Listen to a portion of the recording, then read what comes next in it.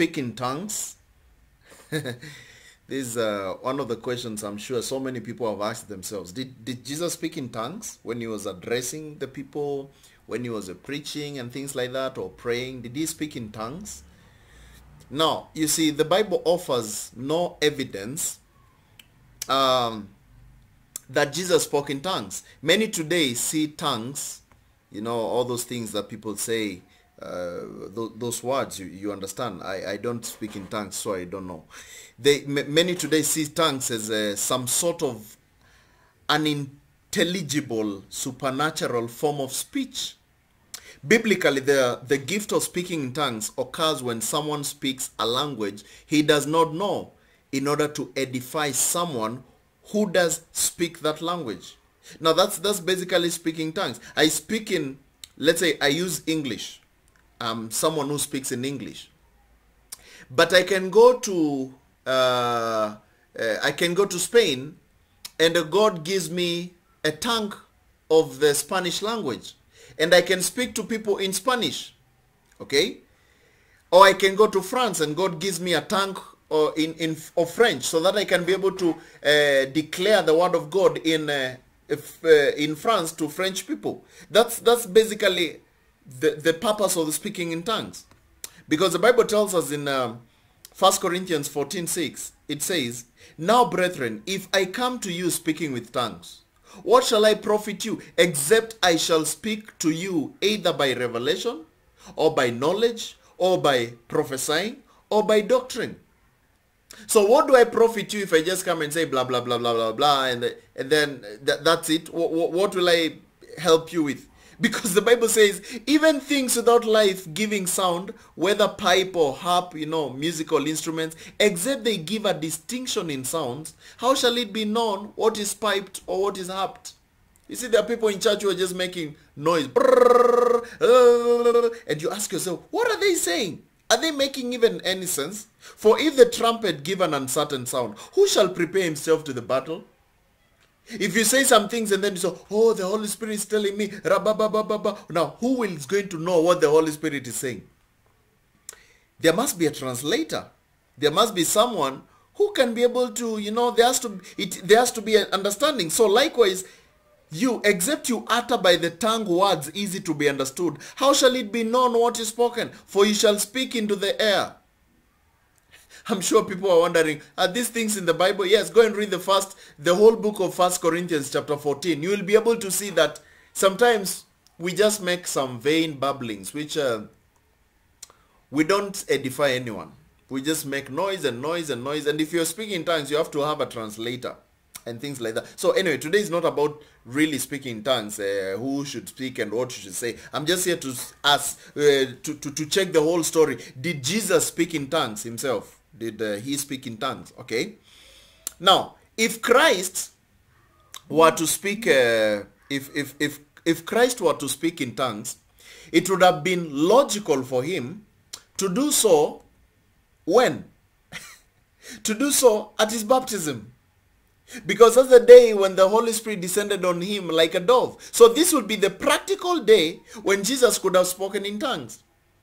You remember in Mark 1:10, when Jesus was being baptized, Mark 1 verse 10, Mark 1:10.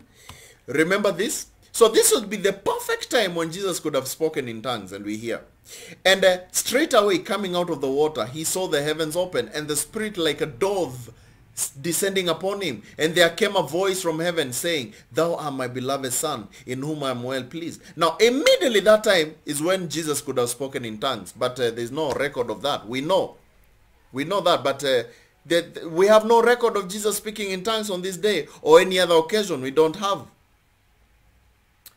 You know, many advocates of today's tongues, many people of today's tongues, those who advocate for speaking in tongues, they assume that Jesus must have spoken in tongues at some point. And to bolster their point, they point to passages. They point to a passage here in Mark 7:34. Mark 7:34. Look at this. In which Jesus looked unto heaven and with a deep sigh, you know, sigh, you know, that he sighed. Look at this. And looking up to heaven, he sighed and said unto him, 𝗕𝗲𝗲𝗀𝗃, I don't know what is that. That is, he opened. So they say this sigh that he did and said this 𝗕𝗲𝗲𝗀𝗃, I don't know what it is. That's the time that Jesus was speaking in tongues. Are you seeing that? And also we see another verse here in Mark 8:12. Mark 8 verses 12.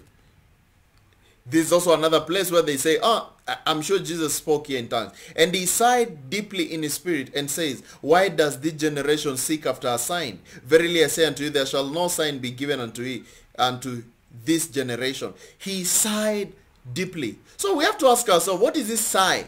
What is sigh? Sigh is basically emitting a long, deep, audible breath, expressing sadness. It was like, what is this world like? These people they're waiting for a sign. You see, it's like you're sad, you're feeling tired, or things like that. Long, audible exhalation, expressing sadness, relief, tiredness, or similar. So Jesus sighed. You see? So people say, oh, that's the time he spoke in tongues. Did he? Really? Sigh is not the same thing as supernatural gifts of tongues. Anyone can sigh for a number of reasons, but it's not proof that they have the Spirit, the Holy Spirit's power. If I just get from climbing a mountain and then I just arrive and I sigh, does it mean now I have the Holy Spirit? No, I don't think so. So we have a record of Jesus speaking in Aramaic, which was the commonest language spoken in Israel at that time. Okay, Jesus, we see him speaking that because it's documented in the Bible in the book of Mark 5:41. Mark 5 verse 41 is documented. And he took the damsel by the hand and said unto her, Talitha cumi, which is being interpreted, damsel, I say unto thee, arise. So we see Jesus speaking in this Aramaic language. And also we see Acts 26:14. Acts 26 verses 14. Okay. It says, And when we were all fallen to the earth, I heard a voice speaking unto me, and saying in Hebrew tongue, Saul, Saul, why persecutest thou me? It is hard for thee to kick against the pricks. You see, Saul has just seen Christ. And Christ has spoken to him in what? In the Hebrew tongue. Okay? So it means Christ could speak all those languages, because most likely he was also conversant in both Hebrew and Greek, since both those languages were used as well. But whether or not Jesus ever spoke with the supernatural power in another language, the Bible does not say. We don't see any account where Jesus spoke in tongues. And if you have any place where Jesus spoke in tongues, please let us know. Let us know, and just put it in the comments below and tell us, do you know where Jesus spoke in tongues? Tell us, please. And if you don't believe the gospel yet, please believe the gospel. The gospel is found in 1 Corinthians 15:1-4. What is the gospel? The gospel is all about understanding why and how Jesus died. Why did Jesus die? Jesus died for our sins. He was buried and rose again the third day according to the scriptures. 1 Corinthians 15:1-4. And how did he die? He died by shedding his blood. Why? Because without shedding of blood, there's no forgiveness of sins. The book of Hebrews tells us. And why do we have to have blood shed? Because the life of the flesh is in the blood. Leviticus 17:11. And the Bible continues, says that I've given you the blood to make atonement for your souls upon the altar.